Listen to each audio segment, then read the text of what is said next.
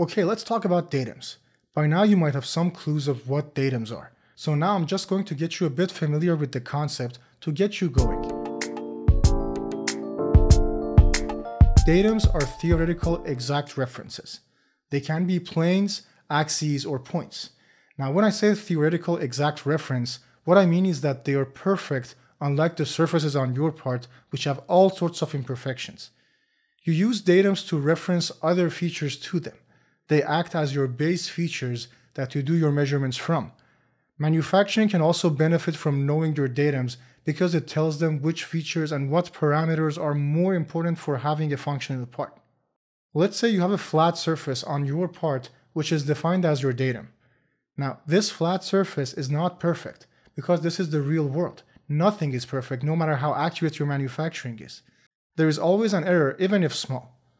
This imperfect surface that is on your part is your datum feature. Now the datum itself is a perfectly flat theoretical plane that touches your datum feature.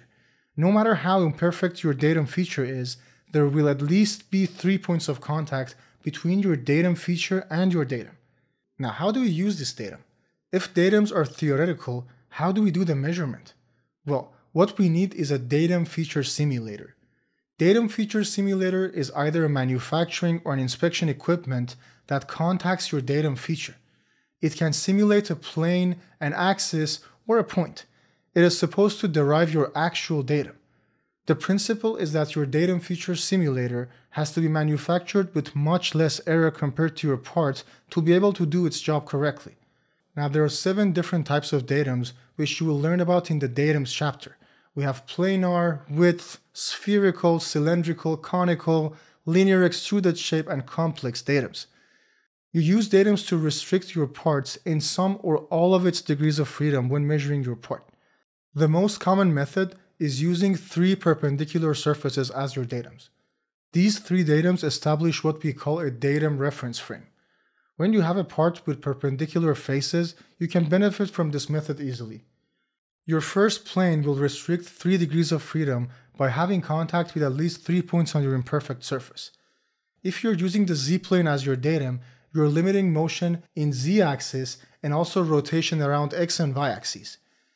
If the second plane is the x-plane, it limits 2 more degrees of freedom by having a minimum of 2 points of contact with your surface.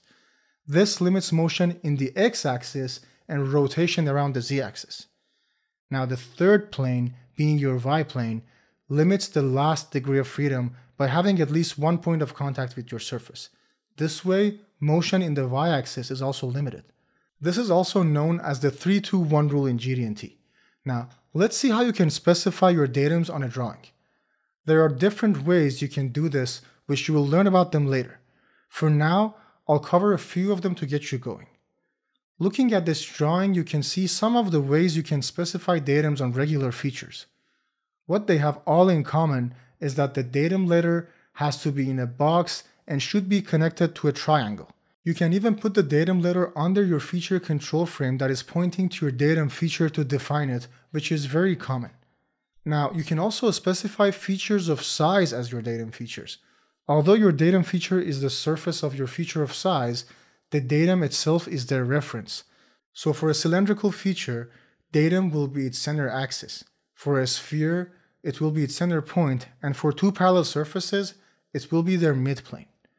You can define an axis as your datum when you point to the walls of a cylindrical feature of size. You can also have your datum letter under your feature control frame that is pointing to a feature of size. Now to define a midplane datum, you need to have your datum letter in line with the dimension that specifies the distance between your 2 planes. This is really important, because if the letter is not in line with the dimension, you're specifying the one surface that you are offset from as your datum, and not the midplane between the 2. Now that you're a bit familiar with what datums are and how you can specify them on your drawing, let's go back to our same example and understand what we're doing when we use datums in our feature control frame. First thing you notice is that we have 3 datums defined here. We have A, B, and C. They are all planar and are pointing to regular features. Also notice that they are all perpendicular to each other. This is very common in GD&T, which we covered earlier. These 3 datums establish your datum reference frame. You can see that your three datums are used in our GD&T feature control frames when defining position tolerance for our two cylindrical features of size. We already know that we are controlling the position of our two features by defining a circular tolerance zone that their center axes have to lie within. Also, let me remind you that the first datum in the feature control frame is your primary datum. The second one is your secondary, and the third one is your tertiary datum. They don't have to be alphabetically sorted.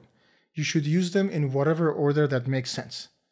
Now, always remember when you're reading your feature control frame, your primary datum has higher precedence than your secondary and tertiary datums. The secondary datum also has a higher precedence than your tertiary datum. A good rule of thumb is to specify them in the order that makes sense in your assembly. Now, let's see what A, B, and C are doing here. Well, first of all, notice that datum A is perpendicular to your two axes. When you use the position symbol in GD&T, if your datum is perpendicular to your axis, it simply means that your tolerance zone is perpendicular to that datum. Easy, right? Now, B and C are different. They are parallel to your axes. This means that you need to specify the distance from your axes to your two datums and put them in a box. These are basic dimensions and their tolerance is 0.141 mm defined in your feature control frame. This entire feature control frame is only specifying the position, size, and orientation of your tolerance zone on your part. And as long as your axis fits in this zone, your feature's position is in spec. Now let's see how one can inspect this part. First, you need to restrict datum A, which is the main mating surface in our assembly. You will have minimum of 3 points of contact. This will limit 3 degrees of freedom. Then you restrict datum B by using a datum feature simulator perpendicular to datum A. This gives you a minimum of 2 points of contact and will limit 2 more degrees of freedom. Then you can limit the last datum C, which gives you a minimum of 1 point of contact, limiting your last degree of freedom. Remember that the order that you use your datums does make a difference, and you should always pick the more important surfaces first based on assembly or functioning of your part. Let me also remind you that this drawing is not complete, but I don't want to confuse you at this time. Engineers usually put some kind of control on each datum to control their form and orientation with respect to each other, but let's not get carried away right now. Okay, we did it! For those of you serious learners, I have a full course on GD&T that I teach everything in a very digestible manner with many examples, tests, and bonus material that gets added frequently. I also have a free 1-hour webinar on our website that I go over GD&T symbols in more depth, so I suggest you to check that video out as well. Please like this video if you have learned a thing or two from this video and subscribe so you don't miss out on new YouTube content. I hope you have a great rest of the day.